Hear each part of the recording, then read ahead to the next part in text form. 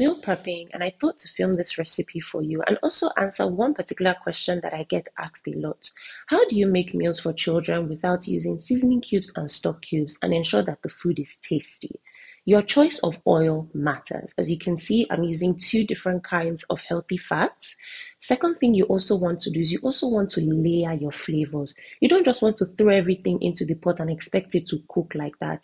Thirdly, you want to ensure that you're using very good aromatics. I will list the exact measurements for this recipe in my caption so you understand why I am layering things as opposed to just throwing everything into the pot.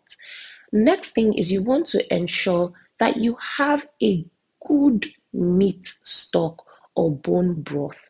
This is so important. The better quality meat you have, the better quality bone broth or meat stock you will have. As you notice in this recipe, I didn't even need to season my chicken. And the next thing is low and slow is the way to go. Another quick benefit is that adding things like sprouted sorghum or really healthy grains adds a lot of flavor to your foods, also serves as a great thickener and a great source of fiber. So let me know if you try this recipe and I want to hear what your thoughts are.